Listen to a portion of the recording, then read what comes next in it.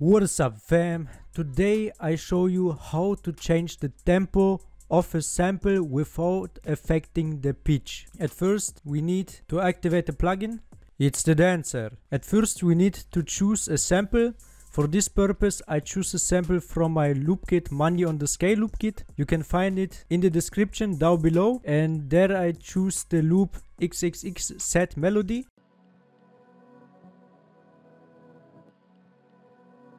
Now when we put it on here, you can see it's not 2 bars, not 4 bars, not 8 bars, it's not on the grid. So to make it on the grid, we need to double click this, and on time we need to right click and click on 4 bars. Then we hear everything and it sounds like this.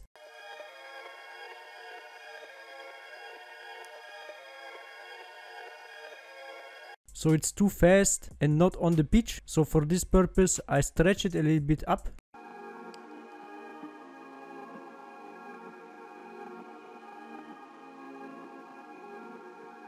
But now it's also not in the right pitch, so we can change the tempo, but the pitch will change too. And now I show you how to change the tempo of the sample without affecting the pitch. You need to click on mode and then on auto. After that you click on play.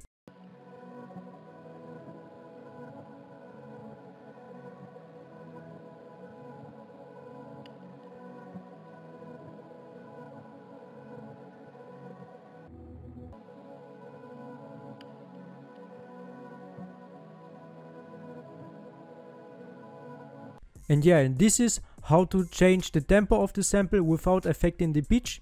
You just need to choose a sample, then you need to adjust the time here to make it on the grid, for example on 4 bars or on 8 bars, and then you need to click on mode and then on auto, because when you not click on auto it will sound like this.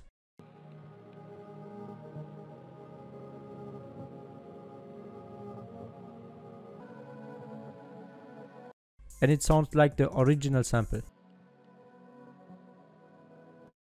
And yes, here you have it. If you want to download this loop, the XXZ loop melody, you can download it down below in the description box. Otherwise you can also buy the Money on the Scale loop kit premium edition bundle pack. We have now a special offer where we offering this loop kit with plus 40 loops, so you get a bunch of loops, FX effects and bonus loops.